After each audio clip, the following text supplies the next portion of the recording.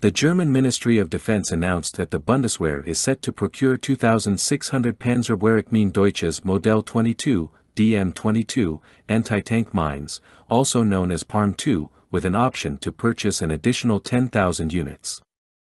This decision is part of Germany's efforts to replenish its ammunition stocks following the transfers of military equipment to Ukraine. The Budget Committee of the Bundestag has given its approval for the production and delivery of the initial 2,600 DM22 anti-tank mines, which are scheduled to begin in 2026. These mines will be provided by TDW, a subsidiary of MBDA, under a framework agreement. The total cost for this initial procurement is estimated at approximately €68 million, equivalent to approximately $72 million. Notably, the funds for this purchase will be drawn from the resources allocated to support partner countries in terms of equipment and training.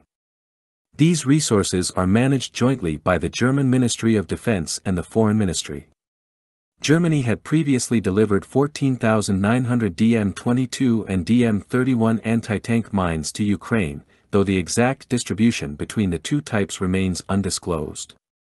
This initial procurement of 2,600 DM22s sheds light on the scale of DM22 deliveries to Ukraine from Bundeswehr stocks, with more likely having been acquired from the industry. The DM22, known as the Panzerberechnungsmine Deutsches Modell 22 or PARM-2, is a tripod-mounted off-route anti-tank mine primarily used to secure roads and paths against armored enemy vehicles.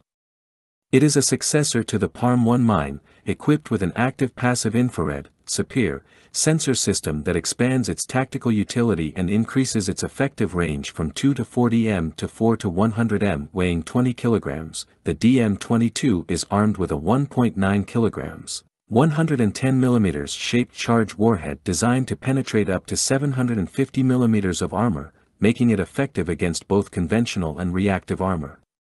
In terms of functionality, the DM22 is an off-route landmine with a launcher assembly and fin-stabilized warhead assembly.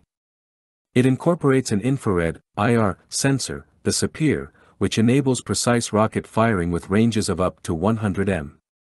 This tripod-mounted landmine can be maneuvered through a 360-degree horizontal rotation and can be elevated to 90 degrees or depressed to 45 degrees.